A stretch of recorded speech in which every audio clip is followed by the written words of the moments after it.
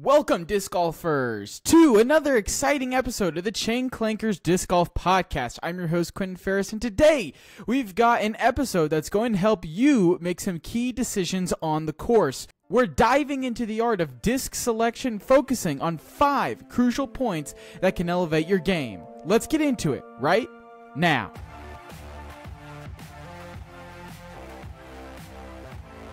And disc golfers, are you looking to elevate your game? Look no further than Upper Park Disc Golf. Thank you to Upper Park Disc Golf for sponsoring today's podcast. Their Pinch Pro bag is a game changer with room for all your discs and gear. And here's the best part. You can use promo code CLANKERS10 at checkout to get an exclusive 10% off putting this bag under $100. That's right, 10% off your Pinch Pro bag and more. Get the best disc golf bag on the market for under $100. You will not want to miss out on this fantastic deal. Visit Upper Park Disc Golf today and remember to use promo code CLANKERS10 for your discount. Let's tee off with point number 1. In today's episode, we are breaking down disc selection, and the first point we have is understanding disc types. So to start this conversation, it's essential to grasp that there are 3 primary types of discs in disc golf. The first one is a driver. The second one is a mid-range. And the final one is a putter. And these discs you're going to see have different attributes about them, and they all have reasons for being used. And the main thing that I would say for drivers is, they're designed for distance. It's got a slimmer profile rim, and it's able to fight through the air a lot easier than compared to a mid-range. But what a mid-range offers you is you're going to get more control because it's not as slim and because it's a little bit thicker. And typically mid-ranges are a little bit heavier, and we'll get into that in a little bit. But what you're getting with mid-ranges is you're getting more control. You're going to have a lot less left to right movement, and it's going to be a lot straighter. And then finally, the putter. This is what we use when we're up close to the basket, just either approaching and sticking and you don't want the disc to go very far, or you're actually getting it into the chain. So knowing the circumstances and characteristics that you would use these types of discs will help you select the right disc in each situation. A great point here is if you're approaching the basket, you might want to use a putter if there's danger behind instead of using a driver, as that driver could then skip and go out of bounds or into whatever that danger is. Let's move on to point number 2. So disc speed and stability is very important here. Discs come in various speeds and different stabilities. Disc speed is indicated by the number on the disc. Typically, this is going to range from 1 to 14. If you're watching on YouTube right now, I've got a disc up on the screen and it's showing you the flight numbers.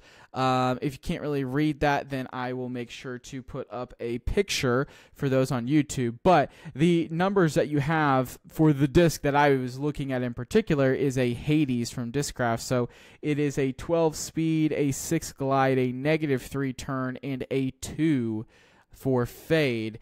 And so what this means is the speed, that first number, that 1 to 14 number, really represents the stability of the disc in overstable versus understable. So overstable discs tend to fade to the left for right-handed players and are excellent in windy conditions. The more stable they are, the more you want to throw it into a headwind.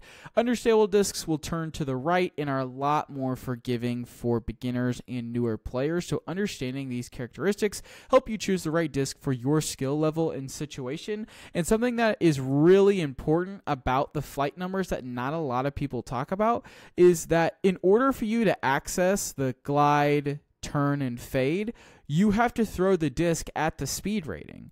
If I take this Hades and I throw it at a 12 speed rating, then I'm going to access 6 glide, -3 turn, and 2 fade. I'm going to see that flight path out of the disc, all things equal. Whereas if I take that mid-range that we had earlier, this Soul, right? And if I take this sole and its flight numbers are 4, 5, -3, 0, so this is really good for newer players and beginners. So if I were to take this disc and I threw it at the same arm speed as a Hades, I'm going to turn and burn this disc into the ground to the right very quickly, and it's not going to end very well for me. So it's important to understand that how hard you throw the disc is going to impact the rest of the flight numbers. Let's take that same example with the Hades, but let's say I throw it at a sole's arm speed. So I throw it at a 4 arm speed. That Hades is going to be very overstable, and it's going to just dump to the left if I'm a right-handed player. That's because I did not throw it at the speed it needed to be in order to access the glide, turn, and fade. So that's something very important you want to know when it comes to disc selection. You have to be able to throw it at that speed rating to access the rest of the flight numbers.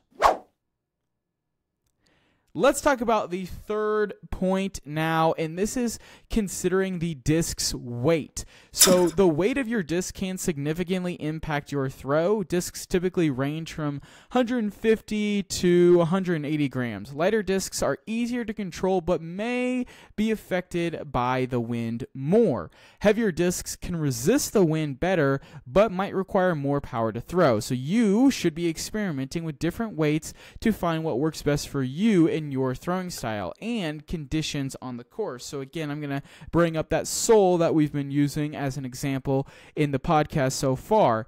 If I were to throw this disc into a headwind, it's not going to be very good. Even though it's 180 grams, because of the understability, it's going to flip up and turn to the right very quickly, and I'm not going to get the desired outcome I want.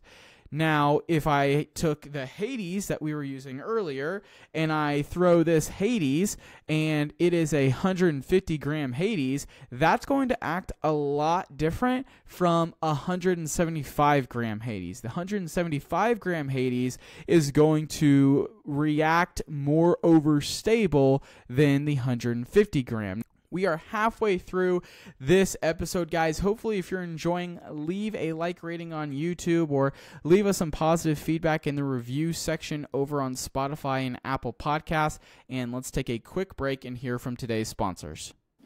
All right, point number 4, multiple discs of the same mold. Once you find a disc you love, consider carrying multiple discs of the same mold, but in varying stages of wear.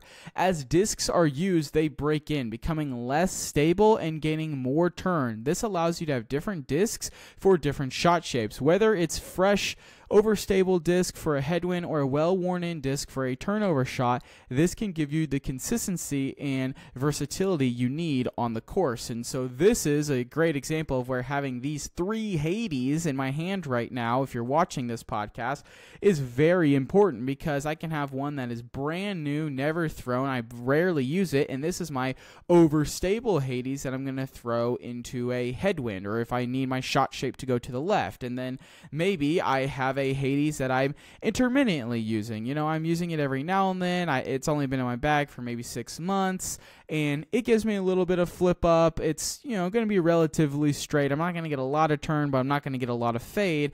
And then I could have a Hades in my bag that has been there for 2 years. It's super beat in, and I know when I throw it, I'm going to get flip up and it's going to go to the right. Then now you have a disc for each kind of shot shape you need. And what's really important about that is when you find that one mold, you know how it feels in your hands. You know what you have to do with it because you've put the time and energy into that disc.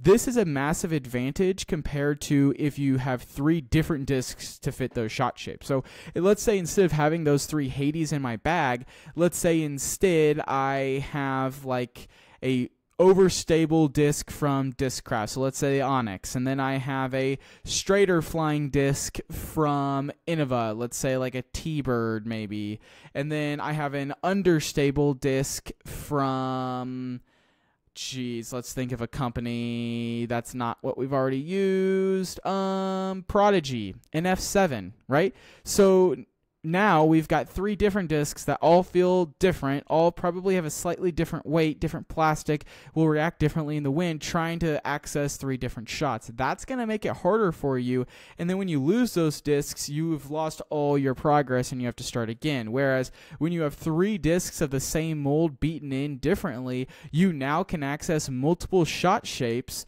by throwing the same exact mold. That's why it's better in your bags to have less discs overall. So you want to have, when I'm saying this, you want to have less variation in molds. You want to have like 5 molds in your bag and you have like 3 of them if you want to have a lot of discs in there. I think it's better to have less overall molds and have more of those discs in those molds, if that makes sense. Now, let's wrap up our disc selection insights with point number 5, field testing and practice. The most crucial aspect of disc golf selection is practice and experimentation. Spend time on the practice field trying out various discs and molds. Get to know how they fly under different conditions and your unique throwing style. Over time, you'll develop a reliable set of go-to discs for various shots and situations, boosting your confidence and performance on the course. This is super important and allows you to get to a place where you can take away 3 rando discs and replace it with 1 mold, and this will also be beating in those discs more. You're going to beat your discs in if you go in and actually practice with them. So another point as to how you can beat your discs in and your disc selection will improve. And overall, if your disc selection improves, your disc golf game should improve. I mean, that's the reason you're still watching or listening to this point, right? You want your disc golf game to improve.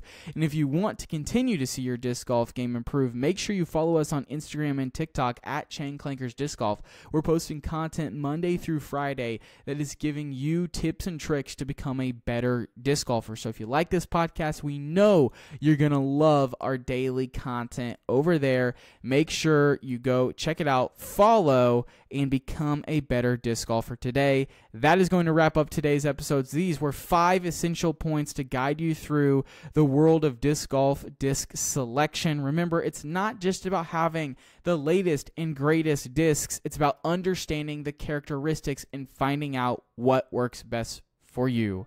With that said, get out to the field, go practice, beat those discs in, and we will see you guys next week.